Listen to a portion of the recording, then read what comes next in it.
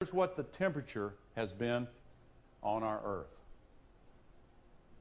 Now, one thing that kind of jumps out at you is, well, let me put it this way. If my classmate from the 6th grade that talked about Africa and South America were here, he would say, did they ever fit together? Most ridiculous thing I've ever heard. But they did, of course. And the relationship is actually very complicated. But there is one relationship that is far more powerful than all the others, and it is this. When there is more carbon dioxide, the temperature gets warmer. Obviously, temperatures go up throughout history. The scientific literature is fairly clear, fairly uniform. Temperatures go up, then CO2 concentrations go up. CO2 does not drive temperature. They said if the CO2 increases in the atmosphere as a greenhouse gas, then the temperature will go up. But the ice core record shows exactly the opposite. So the fundamental assumption, the most fundamental assumption of the whole theory of climate change due to humans is shown to be wrong. So obviously, carbon dioxide is not the cause of that warming. In fact, we can say that the warming produced the increase in carbon dioxide. And in the red, we see temperature going up from early time to later time at a very key interval when we came out of a glaciation. And we see the temperature going up, and then we see the CO2 coming up.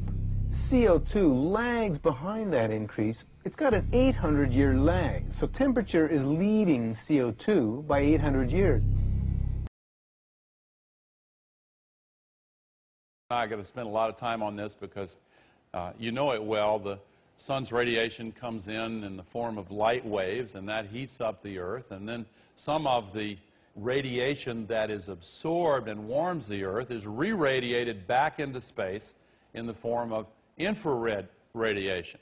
And some of the outgoing infrared radiation is trapped by this layer of atmosphere and held inside the atmosphere. And that's a good thing because it keeps the temperature of the Earth within certain boundaries, keeps it relatively constant and livable. But the problem is this thin layer of atmosphere is being thickened by all of the global warming pollution that's being put up there. And what that does is it thickens this layer of atmosphere. More of the outgoing infrared is trapped. And so the atmosphere heats up worldwide. That's global warming. If it's greenhouse warming, you get more warming in the middle of the troposphere, the first 10, 12 kilometers of the atmosphere, than you do at the surface. There are good theoretical reasons for that, having to do with how the greenhouse works. The greenhouse effect works like this. The sun sends its heat down to Earth. If it weren't for greenhouse gases, this solar radiation would bounce back into space, leaving the planet cold and uninhabitable. Greenhouse gas traps the escaping heat in the Earth's troposphere, a few miles above the surface. The atmosphere is made up of a multitude of gases. A small percentage of them we call greenhouse gases. And of that very small percentage of greenhouse gases, 95% of it is water vapor. Water vapor is a greenhouse gas, by far the most important greenhouse gas. Water vapor is indeed the most common greenhouse gas. Water vapor is indeed the most common greenhouse gas. If this were to go, sea level worldwide would go up 20 feet.